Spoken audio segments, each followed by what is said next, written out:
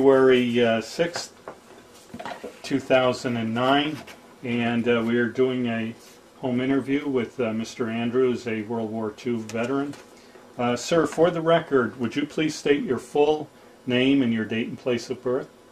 My full name is Harold F. Andrews. My place of birth was Albany, New York. Okay, and when were you born? March 26, 1923. Okay. Did you attend school in Albany? No, I was born in Albany, but my parents were living then in Bennington, Vermont, and my father was a salesman for Warren Marshall, a Buick dealer, and General Motors gave Dad a franchise in Hoosick Falls, and I lived there until 1938 when my father sold his automobile business and went back to farming in Eagle Bridge. And I was there, and that's where I enlisted in 1943. Okay, and what year did you graduate from high school? 1940. Okay, and what did you do between 1940 and 1943? I worked in a factory, and I also worked on the farm with Dad. Okay, and what made you decide to enlist? Well, the war started, of course, as you know, on December 7th, and I was about that. In fact, an interesting little anecdote. I went to Washington County, had the draft board, and was run by a gentleman up around Fort Edward by the name of Gill. And I had to go see him in order to get released to go in the service. And he didn't want me to. He said, well, he says I was crazy because I had an exemption by staying on the farm. But I'd already made up my mind, so that was it. Okay. And what made you decide on the Army Air Force? Well, I'd always wanted to fly. I'd been an advocate of model airplanes for years. I built model airplanes from probably the age of 8 and 9 years old, right up till I went in, and I just, it was a logical thing. And besides that, they told me that I probably couldn't because I didn't have a college education. At that time, you had to have a college education, and I went to Albany. I think I told Wayne that. And they sent me home and told me if it changed, they'd let me know.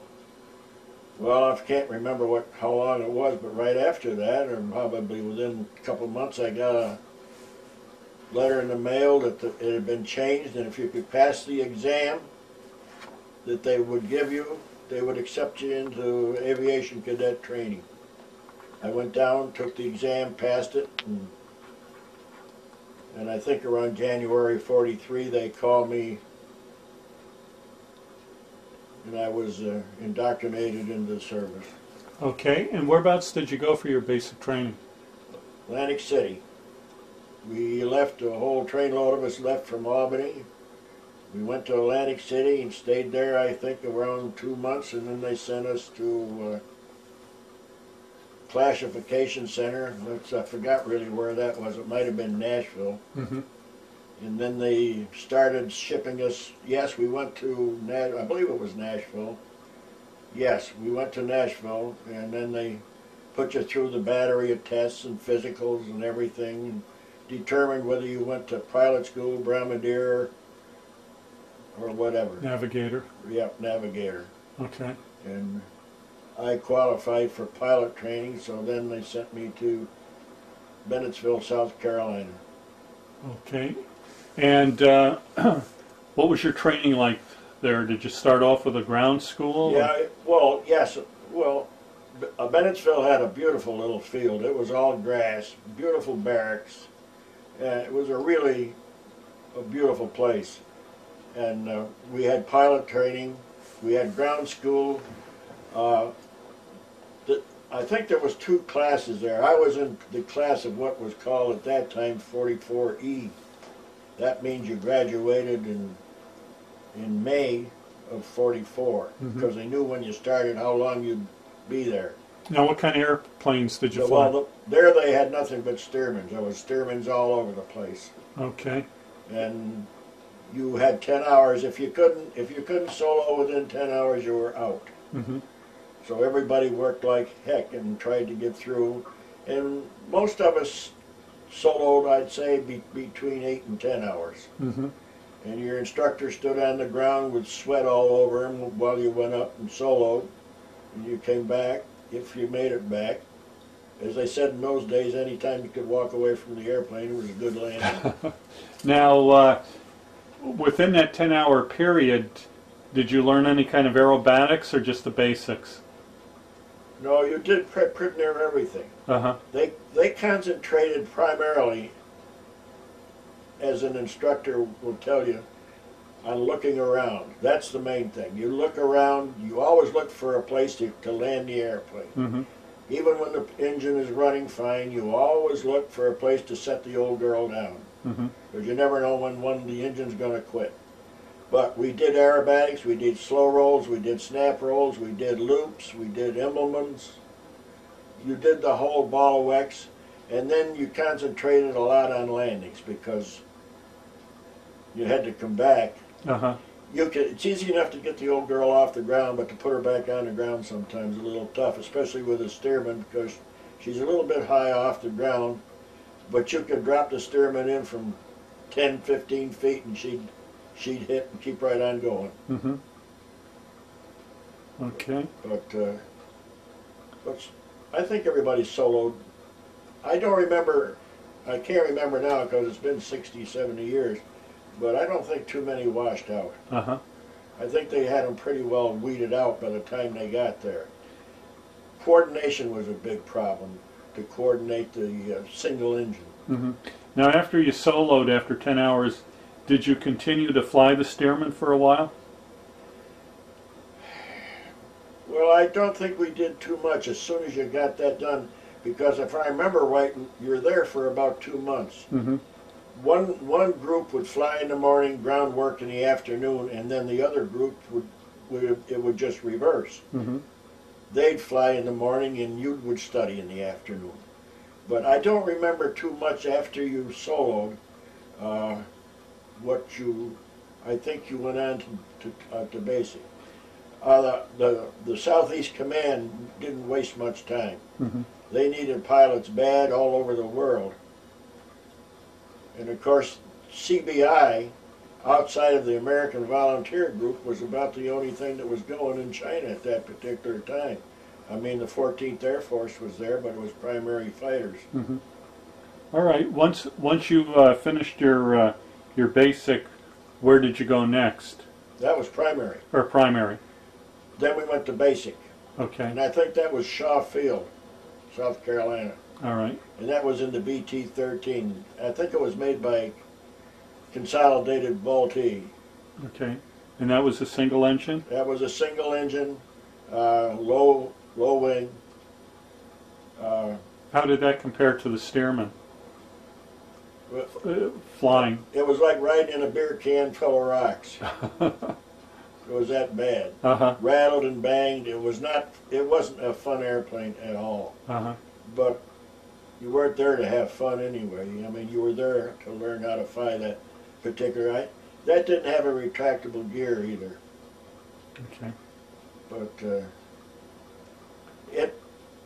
everybody made it. But of course, the ground school got tougher all the time. Mm-hmm. You had to learn your hydraulics, your electrical systems, and meteorology was a big thing.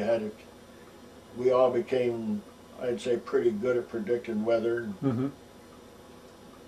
Okay. And of course, that was I think that's another 2-month course, basic. All right. And once you completed your basic, what happened next? Well, I think we had a furlough sometime in there, but I don't remember quite now when it was. And we went home for a few days, usually 7 days or 14 days, and then it came back. And I think I came back and I had to go to advanced, which was in Albany, Georgia, Mm-hmm. Turner Field in Albany, Georgia, and there they switched us over to twin engine immediately. And we flew AT-10s, which was it was a plane similar to the Globe Swift. It was all plywood with rubber gas tanks. Was that a lot more challenging to fly than the single engine? Actually, no. It was easier to fly. Was it? Yes. The, the only thing is you had to coordinate both engines. Mm-hmm. A single engine was susceptible to ground loop, and a twin engine back in those days, the tail draggers were all subject to ground loops. Now, what do you mean by a ground loop? That's when the plane, if you come in, if the wind, say, is coming from the starboard side, the plane wants to turn to the starboard side, Mm-hmm. which means you've got to put on right throttle. You've got to put on right throttle to hold it straight to go down the runway. Mm-hmm. In the air, the twin engine is easier to fly than a single engine. With a single engine in the air, you've got to coordinate rudder with your stick, Mm-hmm. so you don't skid. With the twin engine, no problem at all. You just sit there and just turn the wheel, and she just flies like a bird. Mm-hmm. It's just beautiful. And it was a good little plane, and we did, that's when we learned how to do night cross countries. And that separates the men from the boys. You really sweat those out because they put 2 cadets in a plane and turn them loose at night, and all you got is a light in the cabin, a little light to run your maps and to find out, and your beacons to stay on your beacons. And we did a triangular course from Albany, Georgia to Macon, and I can't remember what the other leg was. Was there any training accidents that you recall? Yes, there always was one. Well, we had a close call. The fellow, he was also my roommate, and I can't remember his name, but they took 2 of us, and he was from Texas.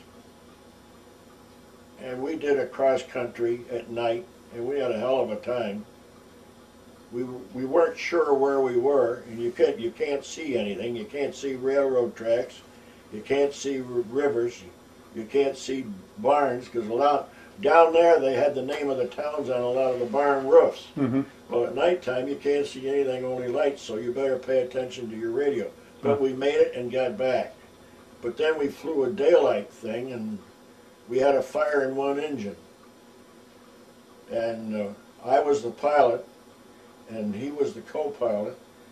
Well, I think the fire was in our starboard engine, I mean the right-hand side. We had an oil leak, and then we called the tower, and they said to turn around and come back. Well, my friend says, Harold, says, I hate to tell you this, but he says the right engine's on fire. Well, in a plywood airplane, I mean, you feel like you're in a pile of firewood then. Mm-hmm. But we managed to slip the airplane, got it in and landed. Fire trucks came out, and we did well. From then on, we didn't have to worry about graduating. It was all set. Mm-hmm. I'll never forget that. Our instructor said, well, you 2 guys sure made it back good, so that went down. Okay. That was a breather. Uh-huh. How many in your class graduated? I'd say darn near all of them. Uh-huh. I've got pictures, I think, of that class, too. Okay, and do you recall when you graduated? May 23rd, 1944. Okay. Once you graduated, did you get any leave time? Yes, I got leave to go home. Okay. And you were commissioned at that point, and you Yes, received your wings? Right. You were commissioned. You were discharged as a aviation cadet. You had to have a discharge. Mm-hmm. And then then they swore you in again. They wouldn't let you out of the room. You went out in 1 minute, and then 5 minutes later you were re-inducted back in as an officer. Mm-hmm. Serial numbers changed, everything. Okay. Did you have any family members present at all? No. My father was, at that time I was single, and my father and mother were up here in New York State. Mm-hmm. But I came home, I forgot, right after that. And I went back and, well, I graduated May 23rd. I must have had about probably 7 or 10 days. And then they sent me back. They sent me back to Albany, Georgia, and I think, if I remember correctly, they told me I was going to be an instructor. Mm-hmm. But there was a turn of events. They put me in temporary duty into engineering. And I wasn't there that long, and then they told me that I was going to St. Joseph, Missouri to take transition in C-47s. which is the Douglas DC-3. Now, how many hours did you have at that point? Nah, not too many. I can't tell you for sure. I'd say maybe, I don't know. I would say 100 or maybe less. Okay. So then you went to transition school? I went to St. Joe to take transition in C-47s. I not only took transition there, that's where I met my wife, and we became married there when I was there. And how long were you there for? I'd say about another 2 months. Okay. And what was that training like? Well, that was a lot more severe and stronger than training we had while cadets. There we were indoctrinated into hydraulic systems, electrical systems, safety systems, the whole thing. Contrary to public opinion, they think you walk out and get into an airplane and take off. You don't do that. You've got to learn how to fly the airplane, but you've got to know the airplane in and out. You've got to know the hydraulic systems, the emergency systems, and the whole thing. And then you have to have a check ride, as you well know, with a licensed pilot or instructor pilot or chief pilot or test pilot, and he marks you one way or the other. How did you like that airplane? C-47 is beautiful. Still is, and it always will be. All right. And once you completed that phase, what happened next? Then they decided they sent me to transition on another school, so they sent me to Reno, Nevada, where they had a big base, and that's where they had the C-46, the Curtiss Wright, made by Curtiss. The C-46 was a twin-belly, beautiful airplane. The reputation it had was, I've told poor Wayne before, was not that great. Everybody was a little leery of it, but it turned out to be a hell of a workhorse. Carried a lot of freight, did a lot of work. That's the same airplane we used in India to fly the Hump for all those years. Now, was your wife with you at that time? No. My wife stayed in Missouri. She was still in school, and I went on to there and took transition, and that worked out all right. Of course, the electronics and the hydraulics in this plane was a lot more complicated than some of the other planes because it was bigger. And but when that was completed, they gave me a leave and told us that probably would be our last leave. We probably, when we come back, we'd head for overseas. So Shirley and I, my wife and I, left. I came back to St. Joe, where her home was, St. Joseph, Missouri, and we left there and came to see my parents, spent a couple weeks, took her back, and then I left for Nashville. My orders came through that I was to report to Nashville, and there I was. I met there with with a pilot who was a service pilot, and he was to be the first pilot. And they told us we'd pick our airplane up in Miami, Florida. Now, do you want to explain what a service pilot is? A service pilot is a civilian pilot who has been rated by the government and improved, and some were indoctrinated as flight officers. They were not military pilots, and they were excellent pilots, or at least the ones I was associated with.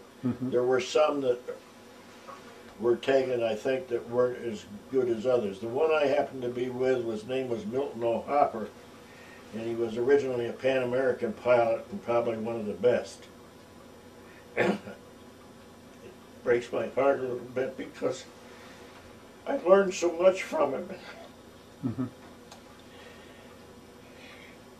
I'm sorry. Oh, that's all right. Not a problem.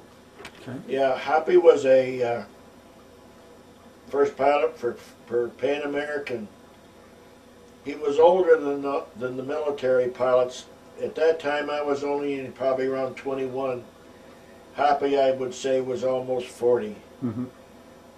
But God, he could land an airplane like anybody I ever see. But anyway, we went to Miami, and they told us we were going to take C-46s and fly to Africa.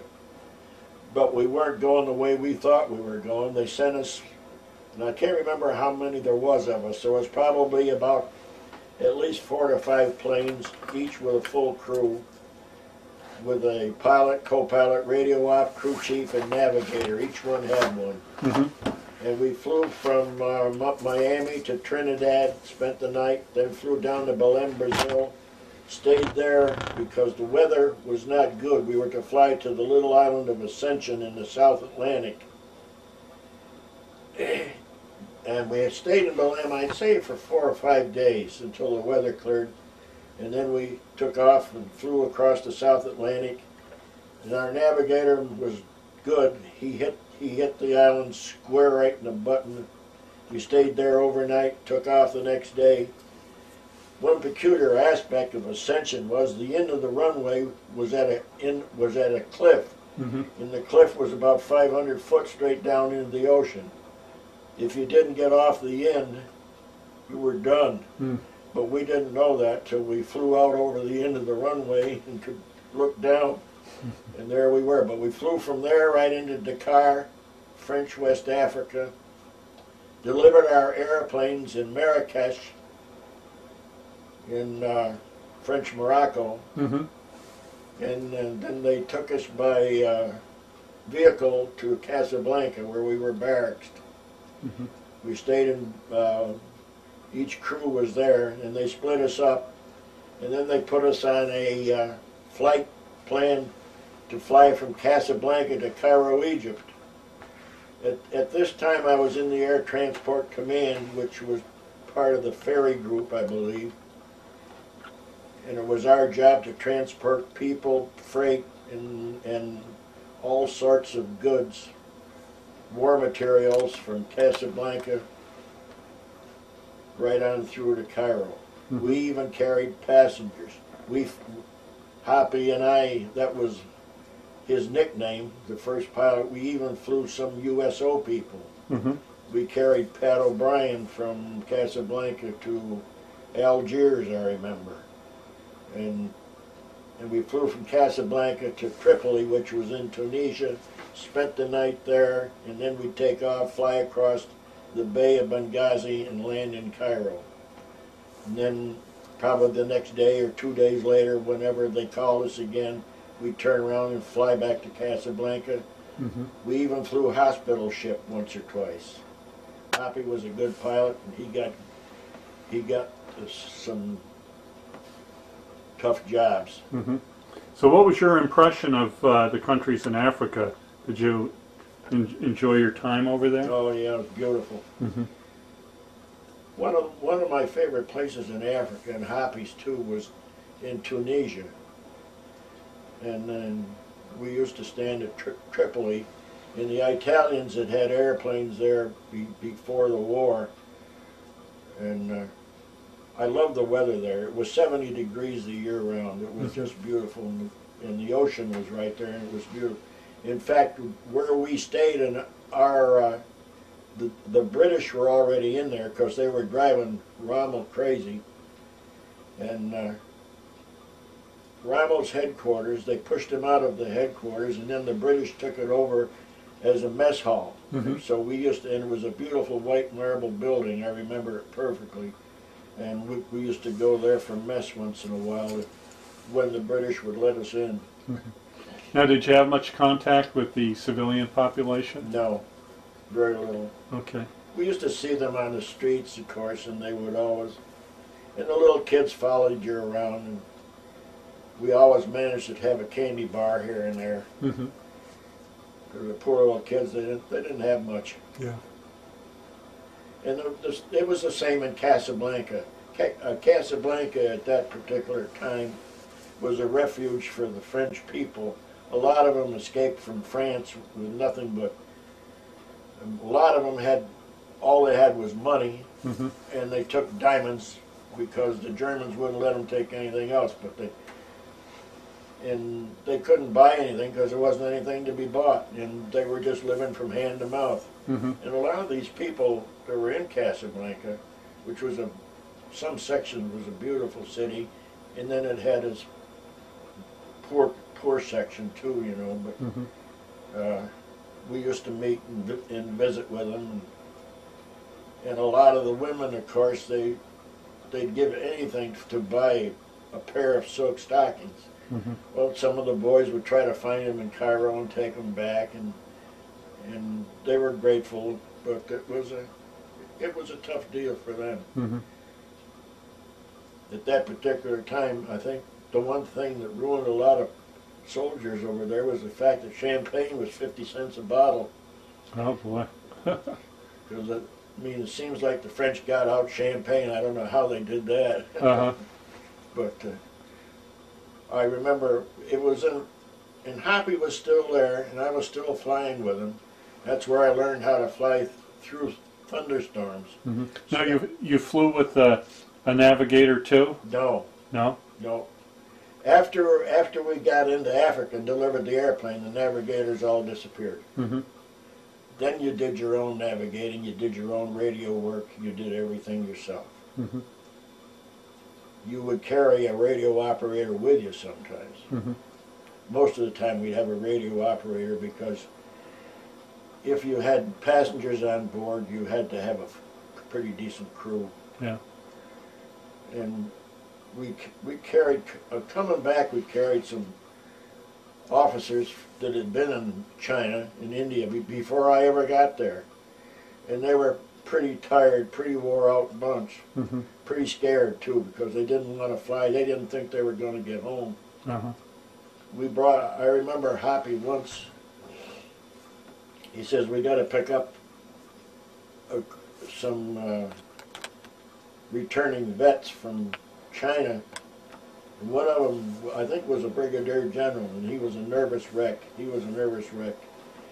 He kept coming up to the cabin and wanted to know if everything was all right. Everything was all right because there was a lot of turbulence that day. It had been raining, been a thunderstorm, and we had St. Elmo's fire bouncing off the wings and the props.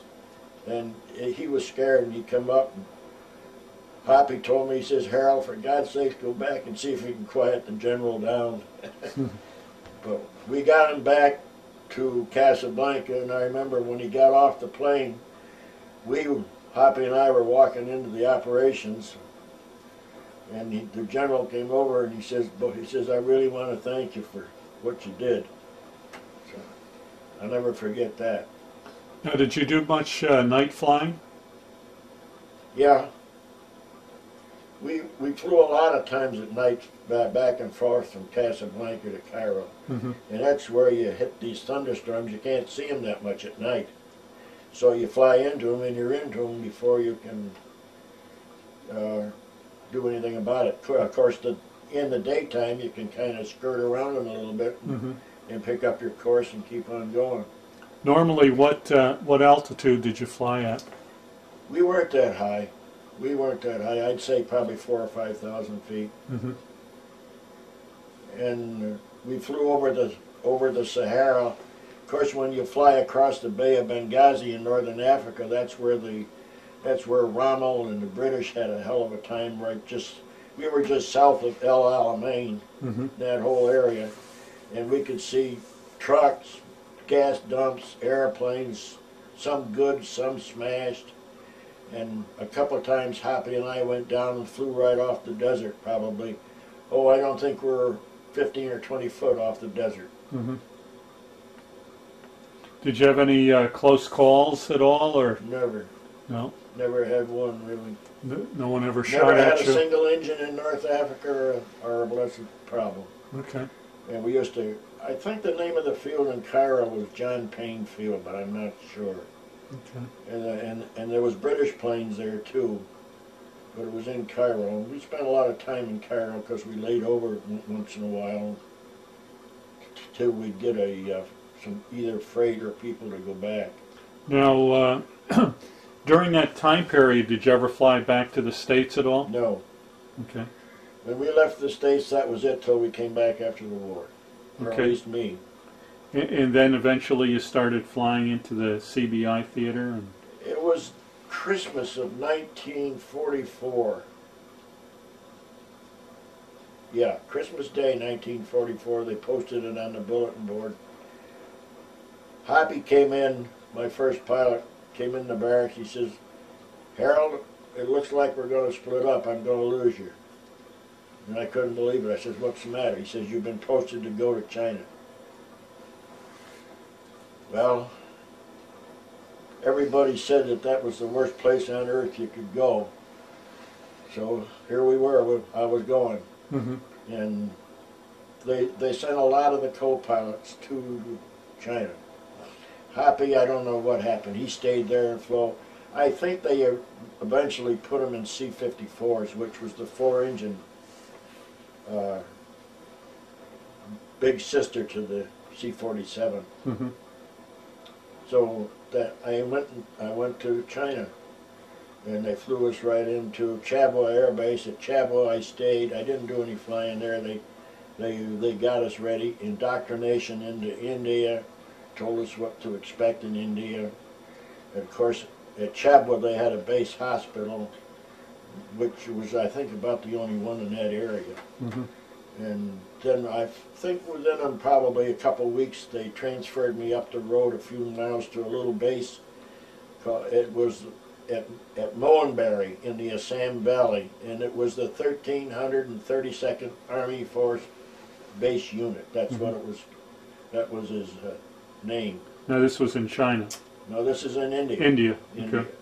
Because when we flew from India over Burma right down to China. Mm-hmm. What was your impression of India? Well, of course, India was controlled by the British, and it was pretty sad. Mm-hmm. It was pretty sad. Our air base was right in the middle of a tea plantation.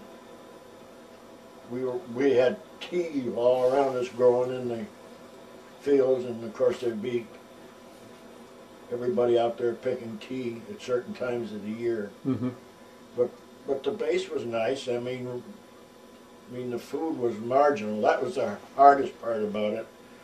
I don't think if we had anything good, it came out of a can. I remember for Thanksgiving once we had canned turkey. We never had much of anything fresh. We had powdered eggs, Mm-hmm. but I managed to get into town, and that's where I got a full indoctrination into Chinese food. Mm-hmm. Because there was a Chinaman in town, and we'd get a Jeep and head to town and get some decent food once in a while. Mm-hmm. And once in a while we'd make a raid on our food officer was a gentleman by the name of Captain T-Bay. And quite frequently a can of food would come up missing, and we'd have it in the tent. I don't know how many pilots we had on this base, but we had 55 C-46s, 3 or 4 or 5 maybe C-47s, a couple B-25s that were there. Mm-hmm. And then they also used the base as a stopping point for Chinese pilots at that particular time, and French pilots. I don't know what they were doing over there, but they would bring in P-51s, and they were on their way to China with them. Now, did you ever have to transport Chinese troops? Yes, we had to evacuate Chinese troops. Shirley would tell you about that, because I told her about that. She was talking about it yesterday, as a matter of fact. Mm-hmm. The Japs got the Chinese backed up and got them trapped. And it was in Paoshan, China. And that was spelled P-A-O-S-H-A-N. And our CO was Colonel Rice, and the colonel says, "We've got to evacuate these Chinese." He says they're trapped and the Japs will kill them all. I can't remember how many there was, but I think we had 4 or 5 planes go down there, Mm-hmm. 46s, and we flew them out. Now, when you flew them out, all we could do was load them in the plane and have them sit on the floor. And they'd have their kettles, because 2 or 3 of them would carry these great big iron kettles, that's what they cooked their rice in. And none of them could speak Chinese. And there was usually one officer. I remember the officer that came with us was a Chinese lieutenant, and he carried a Mauser machine pistol. Mm-hmm. There's not many of them around, and today they're collector's item. but he could speak a little English. But the hardest part was to keep the buggers in one spot, because you couldn't fasten them down. We had about 50 of them in there, and you had to get off the ground, and you had to make sure they didn't move around, or it would have changed the equilibrium of your airplane. Mm-hmm. And they wouldn't do as they were told, and they got sick. We had one hell of a mess. When we got to where they were going, you'd have to take the hose and clean the plane out. It was a mess. But we got out, I don't know how many there was. There had to be between 500 and 1,000 of them. And it didn't take us that long. I made 2 to 3 trips, I remember. Mm-hmm. And the Japs were advancing against them, so we got them out. And we also took out, I remember flying some of the Merle's Marauders out once, too. Mm-hmm. Now, what was it like flying the Hump? Flying the Hump could be beautiful or it could be a thrill. It was a combination of both. It depended on the weather. The weather was the killer. We flew night and day, rain or shine, fog. There was not much sense. There was no such thing really as a canceled flight that I can remember, because the boys in China had to eat. We had nurses in China. They had to have supplies. We had to sit the bombs over. We had to take over the gasoline. At times I had, on the C-46, I can't remember, but it would be full of drums of gasoline. And the C-46 was designed so they could strap the tanks, the barrels of gas down onto the floor. They'd have rods with certain leverage that you could stick into a hole on the floor and clamp it down. Mm-hmm. And but we flew over, going from India to China. We flew over, I'd say, probably around 4,000 to 5,000 feet. Mm-hmm. Now, coming back was a different story. 90% of the time we came back empty. And of course, they would give us just enough gas in China to get back, because they didn't want to waste it. Because we had to carry the gas over, and then we'd have to use gas to get back, so they didn't want to deplete their supplies that we brought over.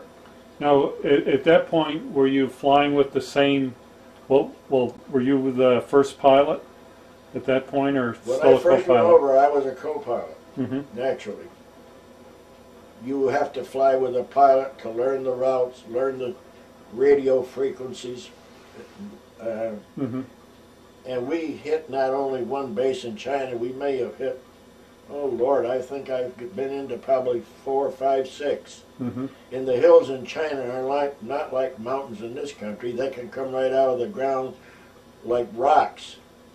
It's almost like a miniature Grand Canyon in a sense, except that you haven't got the canyon.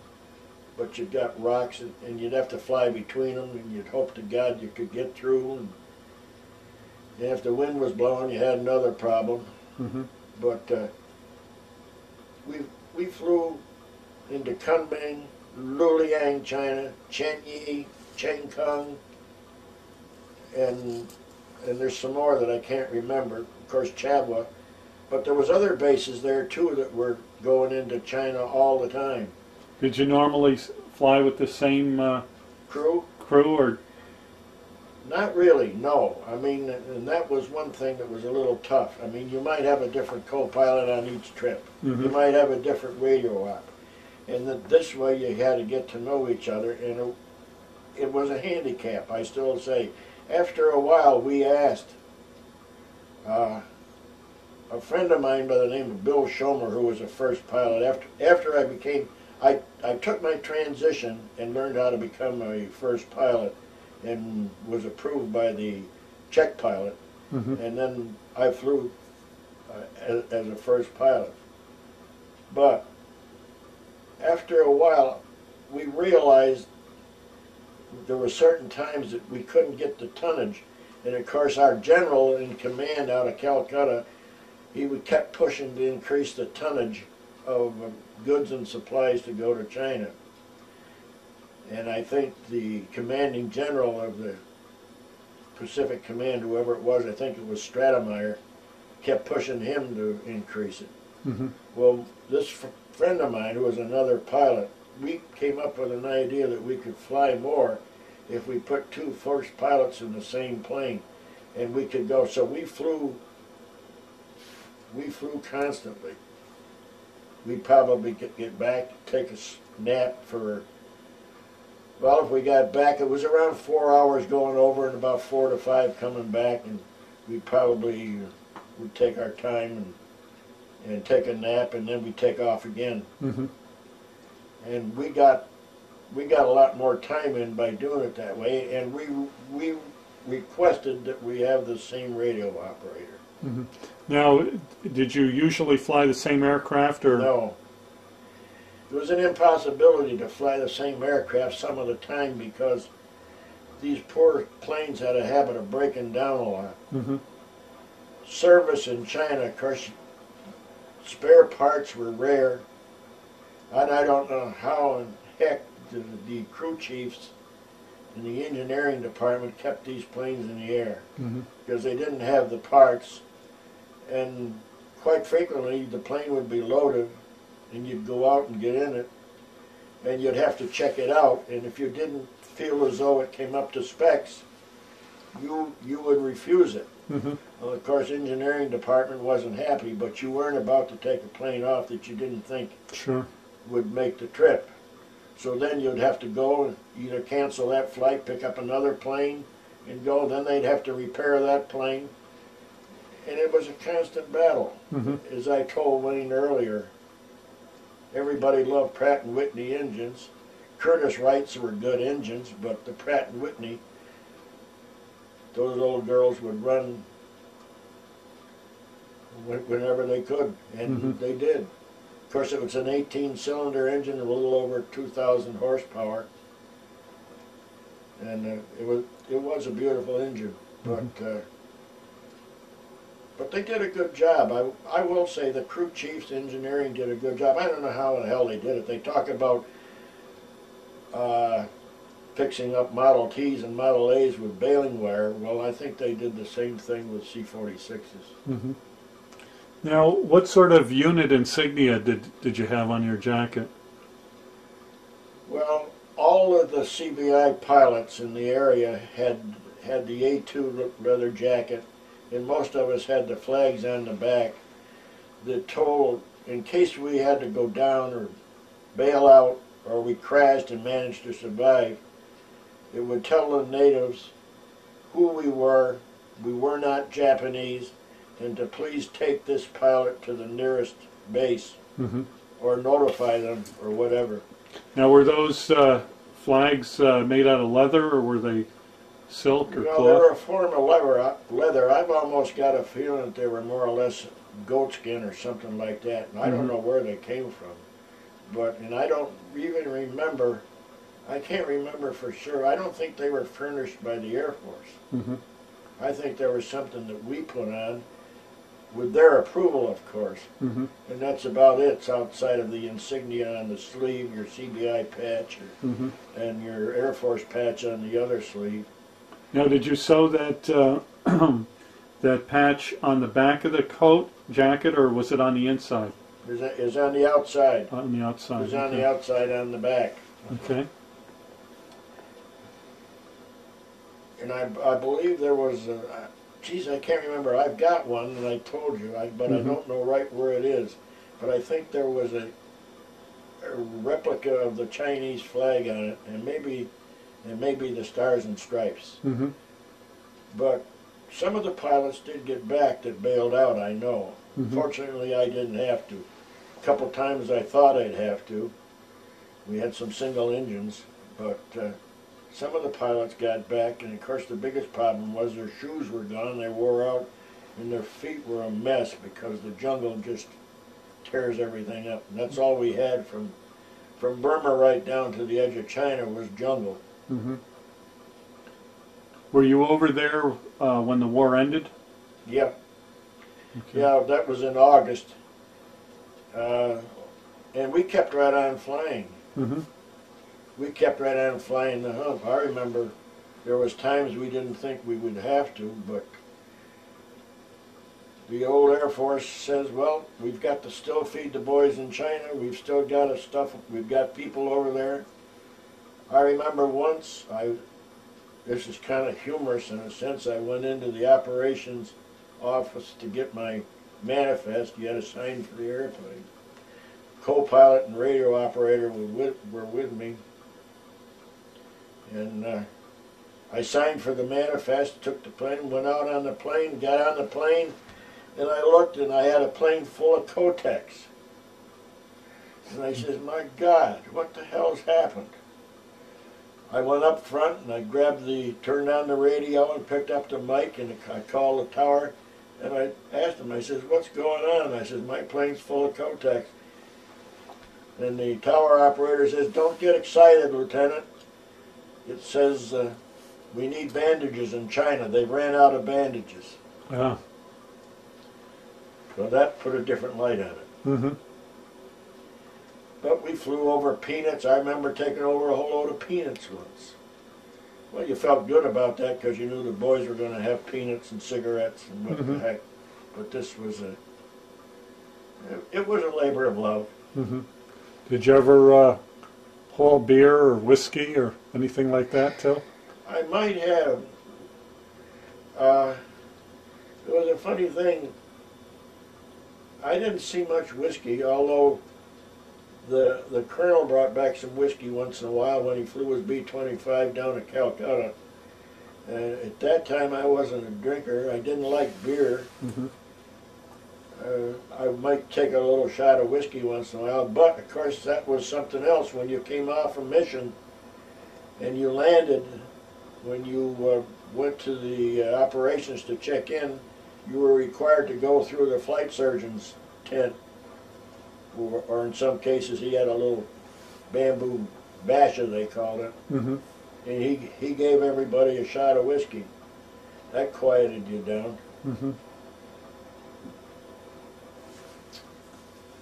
But I don't know how many pilots we had on that field. I can't tell you for sure. Now, with your resupplying, did you ever have to, instead of landing, just push the cargo out with a parachute hook to it? No. No? No, we never did a drop. Okay. I did. The only time we pushed stuff out the door is when we had a single engine and we didn't think we could maintain altitude. It depends. If you're over 10,000 feet, you need a lot of air to run those engines. Yep. And if you can't go fast enough to get the air, then you've got a problem. Well, what happened was, quite frequently, as I told you earlier, those engines were tired. Some of them were running. They're all running good, but some of them weren't as good as the other ones. And once in a while, one would skip and buck, and pretty soon it would quit. Well, you had two choices. Either feather the engine so the blades were parallel to the wind, or let them windmill and maybe it would restart. But whatever the case was, it slowed you down, which means you're going to lose altitude. And if you can't get the blessed thing started, you're going to lose your plane, crew, the whole business.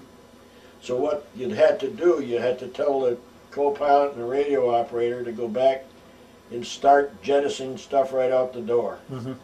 It didn't make any difference where you were, which was probably over the jungle, and maybe some natives got it. But when we hauled up, when we rolled gasoline, we'd have to unhook them and roll out.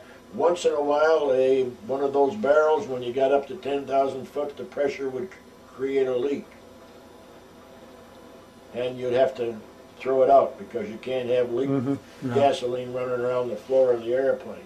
How often did you have to jettison cargo? Well, I don't know. Probably of all the missions I had, I probably did it about 3 or 4 times. 3 or 4 times. And that was because of single engines. Otherwise, you wouldn't throw it out. And all those times, we got the engines running again. Okay. Sometimes it wasn't that bad, that low, flying, say, 10,000 feet or below because it was warm temperatures. Coming back at night, we might be up to 20-some-odd thousand coming back. We come back the northern route. a couple times coming back, I saw Mount Everest off to the north. There wasn't any problem to see it at 28,000 feet. Mm-hmm. But there your temperatures are down. Hell, I don't know. It wasn't that far from zero. Mm-hmm. And the planes all had heaters, but none of them ever worked. Mm-hmm. I never remember one plane with heaters that worked. Mm-hmm. Now, were you ever involved in any crashes at all? I crashed up one airplane in 1945. I think it was around in June. What happened was I took off in China and came back. And when you raise your wheels, you tell the co-pilot gear up, and he reaches down and hits the lever, which brings the gear up. Well, as you're bringing the gear up, you hit the brake pedals because you don't want spinning wheels going into the nacelles, because it could, if it happened to hit a brake line, you could rub right through it. Mm-hmm. So you'd hit the brake pedals and she'd go into the nacelles. Well, we came back to India and I put the wheels down and I came in, and I don't know why I didn't do a wheel landing with the C-46 that particular day. I thought for some reason I just kept pulling the wheel back, cutting my airspeed down, and I brought the tail down for a three-pointer to bring it in on a three-point. But just as the darn front wheels hit, the back end came up and we somersaulted down the runway bottom side up. Yeah, when we got stopped, the first thing I noticed, the truck started coming up and they start spraying the dirt in front of us in case of fire. Mm-hmm. And we looked and we could see right out the bottom, it wore the top of the plane right the hell off. But we unfastened our seat belts, the three of us, and fell out through the hole. Hmm. But did you get hurt at all? no, I don't think I did. Mm-hmm. It bothered me. It bothered me for a long time because it was such a surprise. I didn't Sure. know anything was going to happen. But the funny part about it was, engineering thought it was my fault, and they were going to do an investigation and see if they could find pilot error, which is quite common. Well, I says, what the heck with it. I kept right on flying, but every time I come in for a landing, I was a little skittish. Mm-hmm. Because you often wonder. Well, it took about a month, I remember, and one day I was sitting in the officers' club, and we were having a sandwich there that they brought in to us, and the engineering officer, his name was Zero Neal, never forget it. Hell of a nice guy. He was a pilot, engineering officer. He says, Harold, he says, guess what? I says, what, Zero? He says, they found dirt in the brake metering valve. He says, when you braked it in China, that pressure built up and never released. He says, you landed with full pressure against those wheels. He says, you're home free. He says, it wasn't your fault. He says, the engineering records showed that that valve wasn't cleaned. Mm-hmm. So that was the end of that. Good. So eventually, after the war ended, how much longer were you over there before they sent you back to the States? Well, the war was over in August, and we just kept right on flying. I mean, nobody was very happy because nobody wanted to die after the war was over. Sure. But we didn't have any choice. I mean, you're an Air Force officer. You do as you're told. Mm-hmm. You gripe, but as everybody knows, everybody's happy when they're griping. Mm-hmm. If they're not griping, watch out. Mm-hmm. So when did they send you back home? Well, I would say they told us we were going home. Mm-hmm. And I would say it was sometime in November.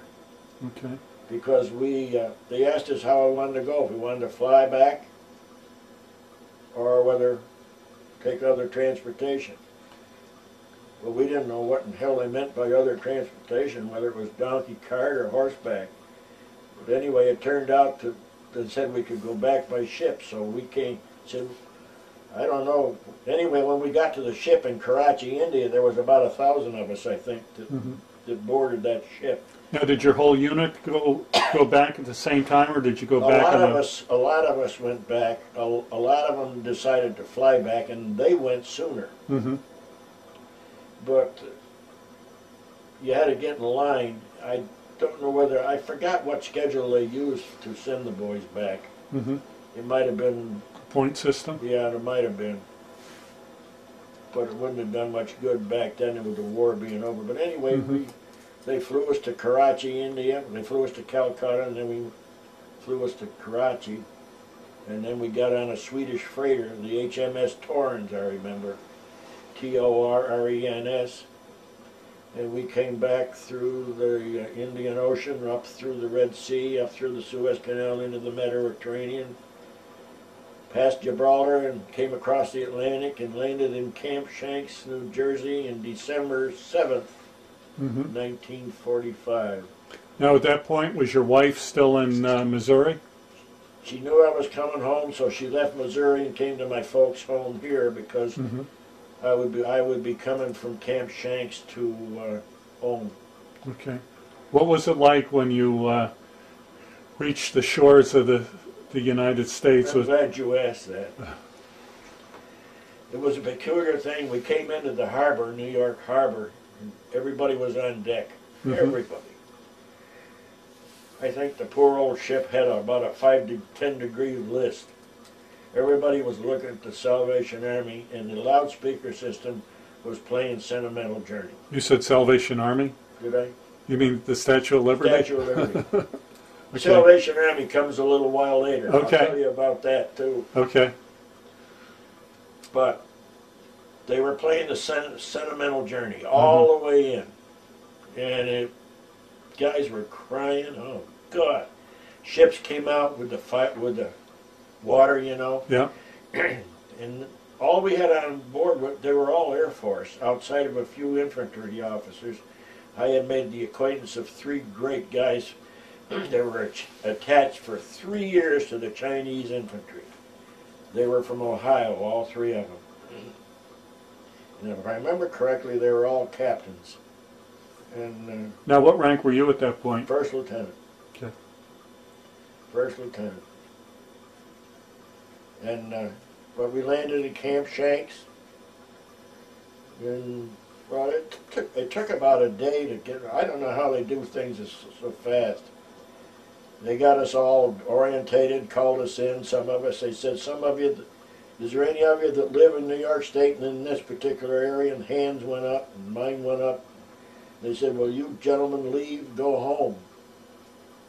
We'll call you when we want you. We know who you are. We've got your records. So I went home. I was home for Christmas, and I didn't hear from them until February. They wanted me to stay in. And I found out I would be stationed at Floyd Bennett Field, and I said, gee, I don't really want to stay in Floyd Bennett Field because there was already pilots there, and some of them were emptying wastebaskets. They didn't have anything for them to do. And my wife wanted me to stay in, and I said, no. So I got out. I probably should have stayed in because I love the Air Force. So you came back to civilian life. Yeah. And what did you do? Did you make use of the GI Bill? I did for a while. I took the readjustment allowance for a while until I could get a job. And I worked with my father on the farm, and then I went back to Missouri and I became an insurance investigator. Went out to Shirley's home, and that's where our first child was born. And then eventually I came back here. Been here ever since, but okay. I would have liked to stay in. In fact, I was going to go to work for the airlines, but when you discharge 1.5 million pilots, there's no jobs available with the airlines. They were all taken up. Yeah. Because we had a hell of a mess of pilots in the Air Transport Command that were qualified to fly twin-engine and 4-engine both. Did you stay in contact with any of the fellows you were in the service with? I did for a while, and then it kind of petered out. Okay. I did. I had some friends that weren't too far away. There was one up in Glens Falls. They used to go see once in a while. And then there was others. But I had one that was the briefing officer at Moe & Barry, and he lived in Springfield, Massachusetts. Mm-hmm. But I think the poor guy. Last I heard, somebody said he passed away. So. Okay. Did you attend any kind of reunions at all? No, not a one. Okay. Do you belong to any veterans organizations? I did. I belonged to the Legion for a while, Mm-hmm. and then I dropped it a while back. When we went to Florida, I changed. I used to belong to the Masonic order in Cambridge. Okay. You getting low? I'm going to in a minute or so put in another film so we can look at your photographs. Okay. But briefly, how do you think your time in the service changed or affected your life? That's a good question. Well, the peculiar thing, it's had great bearing on my life. Mm-hmm. Everything is done. When I say I'll be there at 9 o'clock, I'll be there at 9 o'clock or 5:00. It bothers me for people that say they're going to be at a certain place at a certain time and show up an hour late. I wish my son, for instance, would have learned this too. Mm-hmm. But you have to be in the service. I like the discipline in the service, but I was lucky. I was with the aviation cadets, and they were different people in a sense. Mm-hmm. Okay, I'm gonna stop right here.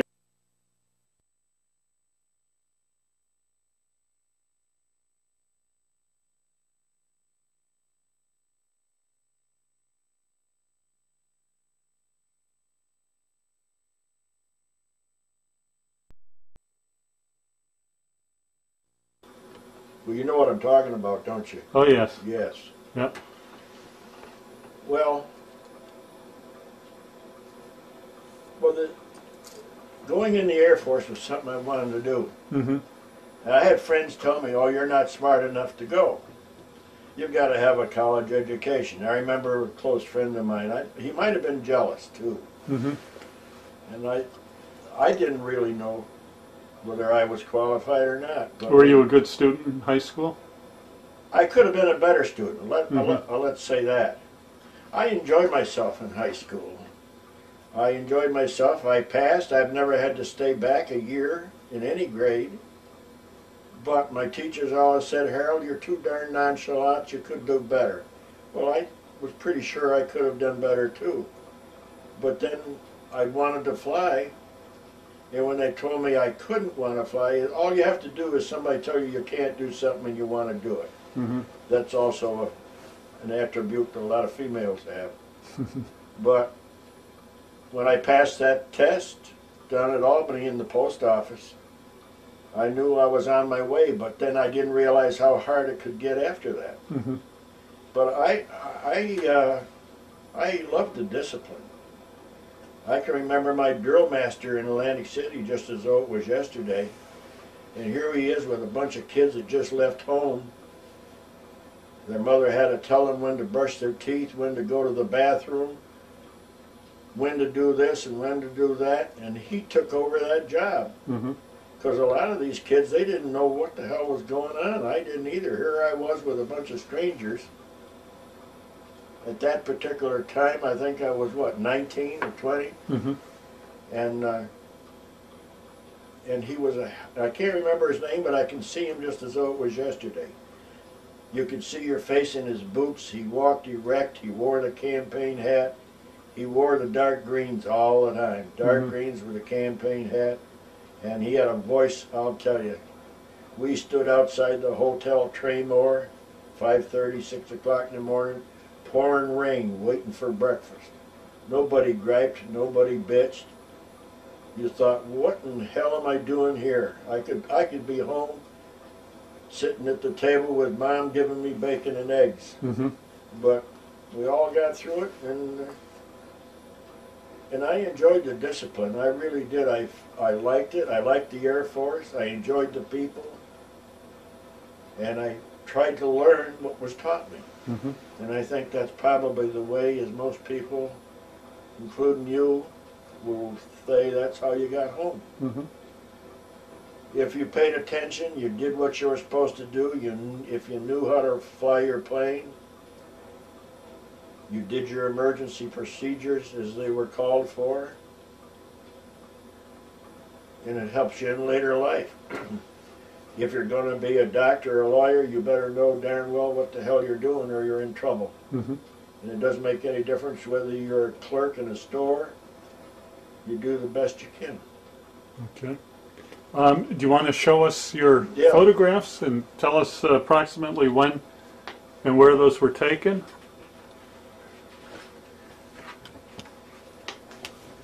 I'm pretty sure that these both were taken after graduation on May 23rd, 1944. They were pretty I mean, they wanted pictures to put in certain books, I guess, and they said you also want them to send home to your loved ones, because a lot of the boys were left immediately. Some got furloughs. I was lucky I did. A lot didn't, and they were just transferred out. You asked me earlier about people that didn't make it. One thing about the Air Force was if they had one that wasn't going to make it, or he acted up, or he did something he wasn't supposed to do, you didn't know about it. He just didn't, his bed became empty. Mm-hmm. He left in the middle of the night. They were very careful about this. Why, I don't know. We just accepted it, that he didn't make the grade. Something happened. Mm-hmm. They never advertised what the problem was or said anything about it. That just came to me a few minutes ago. So that's about the best I can do. And okay. Do you want to show some photographs in that album? yeah.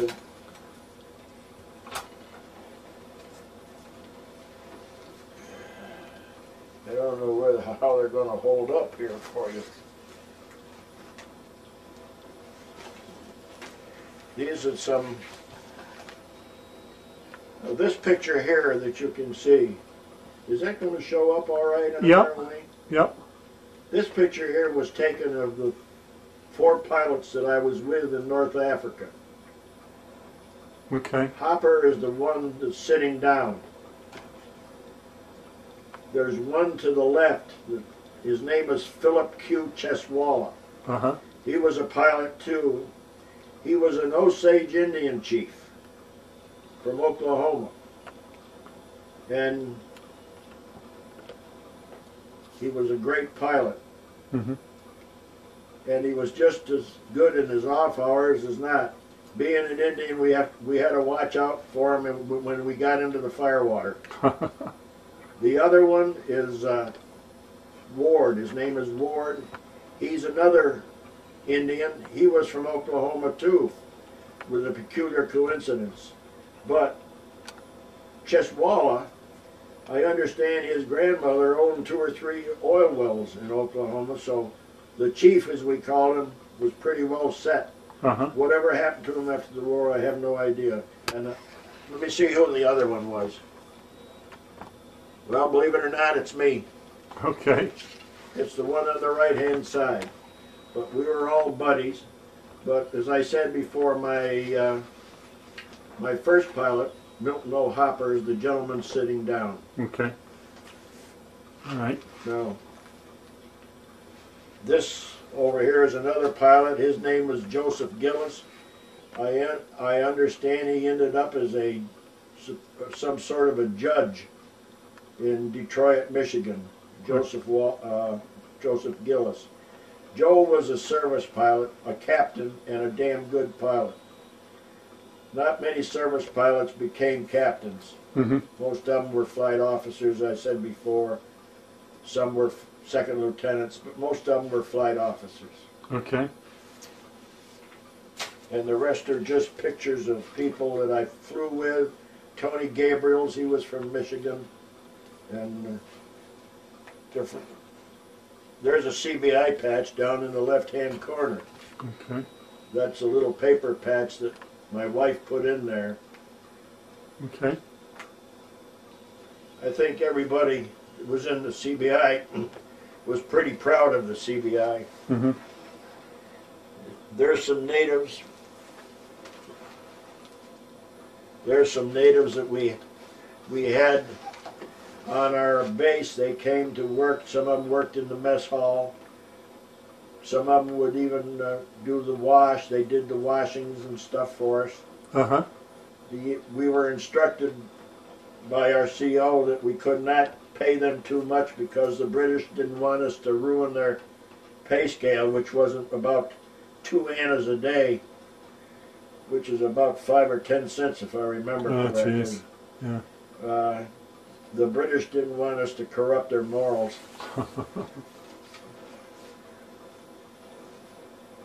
These are some, let's see, I think these pictures here, well, there's a picture of the bottom underneath the C-46. Here, let me get it back here for Wayne. Okay. It's kind of hard to look at them in a book. Okay, I got it. C-46, and this is a, in training. These are primary pilots that I was with in Bennettsville, South Carolina, when we were flying other planes. Okay. There's some there. There's 4 of my, those 4, one of them is me, the other 3 are my roommates in Bennettsville, South Carolina in 1940, late 43, early 44. We were flying, then all 4 of us were flying Stearmans. Okay. But I think that's about it. And these pictures are my family that remained home on the farm during the war. Okay. Now, is there any other pictures you want? I think that covers it. You want to just show us your logbook that you kept? Okay.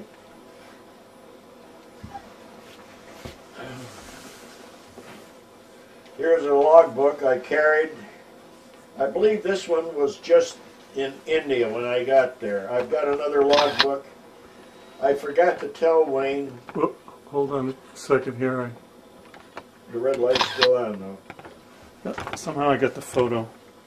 Let me stop this here. I hit the photo button.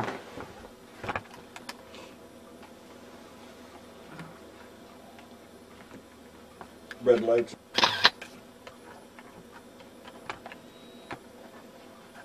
On wheels coming for me. Okay. I have them bring me a meal every day because I'm a lousy cook. Okay. I can boil water and cook bacon and eggs and that's it. Okay, we're rolling again here. You rolling? Yep. Atta boy. This is my logbook. Definitely just for China. Starting in, let's see, let me get this straight as time. January 19th, 1945, right till I finished probably in late August or September of 45, when the war with Japan was over. Okay. And you mentioned in your other records you were showing me, you had how many round trips in the Hump? 85. 85. 85 round trips in the Hump, flying the Hump. Okay. As I told you earlier in the recording, I was flying this other first pilot by the name of Bill Schomer, and I flew together. We told the colonel we thought we could increase flight if we put 2 first pilots in the plane, and it would cut down the time the plane was idle, because I could rest a little bit, he could rest a little bit, and we would know what to do. And we requested also that we could keep the same radio operator, because we became accustomed to him. He knew us. In fact, once he even offered to act as my co-pilot. I had a co-pilot that slept the whole damn trip and was not much help to me coming back. He was a flight officer, and I remember his name, but I'm not going to mention it. Okay. And I told the radio operator, I says, God, I said, I said, I need some help when we get there because the weather was not good and he was sound asleep. I said, get him out of the chair and you get in there. So my radio op acted as my co-pilot, called the tower, put the wheels down, and did everything that I needed to be done. And the other guy woke up and he was madder than hell. And then when we got off the plane, he had the nerve to ask me if I would recommend him for first pilot. I just turned around and walked away in disgust. I would have recommended my co-pilot for anything, or my radio operator for anything. But I forgot to tell you earlier that in between leaving and going, when we went to Atlantic City for basic, they had a new program, and I'd forgotten all about it till just a few minutes ago. And that was, they sent us from Atlantic City to a college training detachment. Oh. And as luck would have it, they shipped me to Amherst, Massachusetts. And there was, I don't know how many there was of us. I'd say there was probably 75 to 100 of us. We took over 2 barracks of Massachusetts State College, beautiful colonial brick buildings, 2 floors, and there was, I think, at least 2 of us in each room. We had desks, everything to study. We went to Massachusetts State College. They taught us, we had mathematics, we had meteorology, and they started us on code. That's where we started with code, because we didn't know dit from da or da from dit. By the time we left there, we had to take and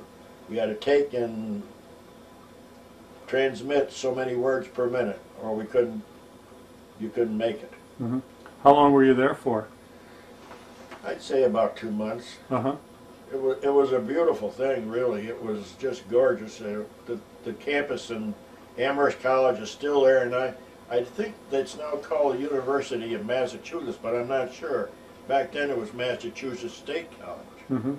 Now, did you attend classes in uniform? Yes, oh yes. We were all in uniform. Everybody was in uniform. It was just like the Army.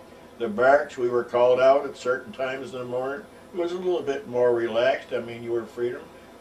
We ate in the college mess hall. It was just, I mean, it was heaven, really. Because camp down in Atlantic City was tough. Yeah. There was a lot of rain down there because we were down there, it was in January and February. But after we left there, that's when we went to Nashville. Okay. All right. I remember one boy committed suicide down there. Really?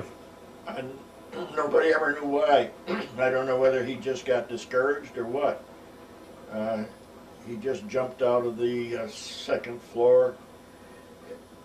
These colonial buildings were brick, kind of a chambrel roof with a cupola on top with weather vane. And at the end of the top floor, there was doors went out on a little balcony. Well, he jumped from the balcony. It was, as far as I remember, that's all I remember. Yeah. It was kind of a discouraging thing, but I do remember it. I don't remember even who it was or whether I even knew him. I don't think I did. I think it was in the other barracks that I wasn't in. But we went. In fact, we went from there too, by the way, and I've got that book. They sent us to Westfield, Mass. to take to fly in Piper Cubs and Porterfield Turner planes. They'd fly us down they'd take us down by bus to the field in Westfield, and we had instructors there. What did you think of the Cub? I loved it. Loved it, still do. I've flown in the one down here at Chapin Field in Cambridge once in a while. I used to have a close friend that belonged to the club down there. He wanted me to join. I said, no, I'm not going to join. And he joined, and he got his private pilot's license. Nothing would do. He'd have to take me up, and we'd go up together. It just so happened he died with a massive stroke. In fact, he was He was the biology and the phys ed teacher in Cambridge High School. And he died on his birthday in 1971. But I like the Cub. The Porterfield Turner, I don't remember too much about it. It was a little different plane than the Cub. But yeah. But the instructor I had was a dimwit. He evidently had a good thing working for the government.